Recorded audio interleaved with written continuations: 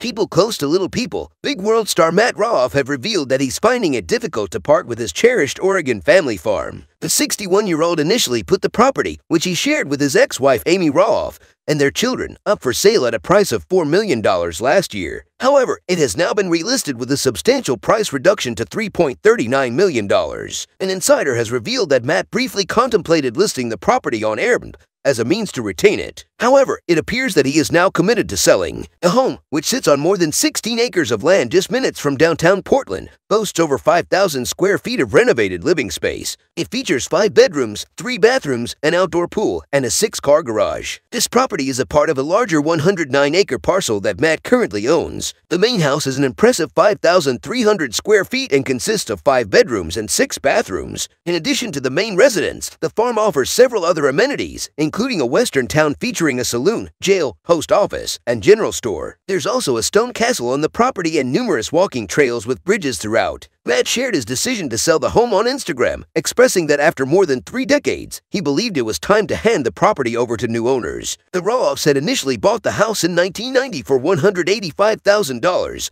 and if Matt can sell it for anywhere near the current asking price, it would result in a significant profit. Following his divorce from Amy in 2016, Matt has divided his time between Oregon and Arizona, where he and his fiancée, Karen Chandler, have a home. Meanwhile, Amy decided to sell her 32-acre portion of the family farm to Matt in 2020 for $975,000. She has since married real estate agent Marek.